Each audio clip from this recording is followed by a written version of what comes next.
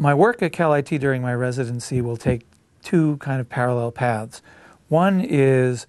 to work on things that I had already planned and was already planning on doing, and that I'd be doing whether or not I was in residence here, but by being in residence here, I'll be able to do them better. At the same time, I'm really looking forward to spending time here and getting to know about the other research that's going on in the building and looking for partners for collaboration, looking for new kinds of inspiration from the work that's being done here. And this is something I'm approaching in a very open-minded way that I want to take my time with. So I've got some projects, I've got some commitments that I've got making some new pieces for musical instruments and real-time digital signal processing, a big collaboration with the International Contemporary Ensemble to write a series of pieces for them using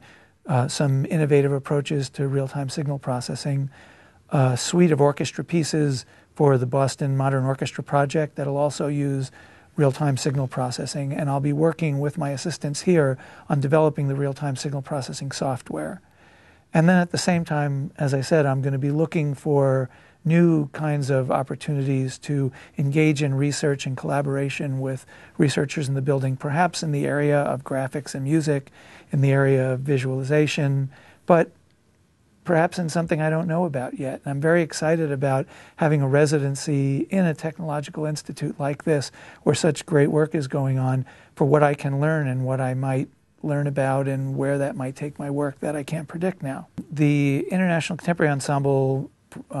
members will be coming here and working with me on research in the labs here, and then presumably we'll do some events where we'll do lecture demonstrations about the pieces that we're developing and perhaps premiere the pieces here.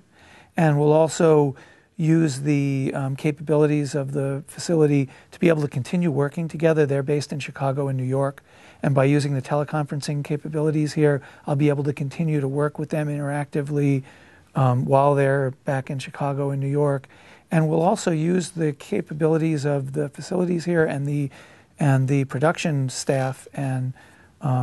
facilities to develop a DVD of the work we're creating together, to do a cutting-edge website that will disseminate the work that we're doing, etc.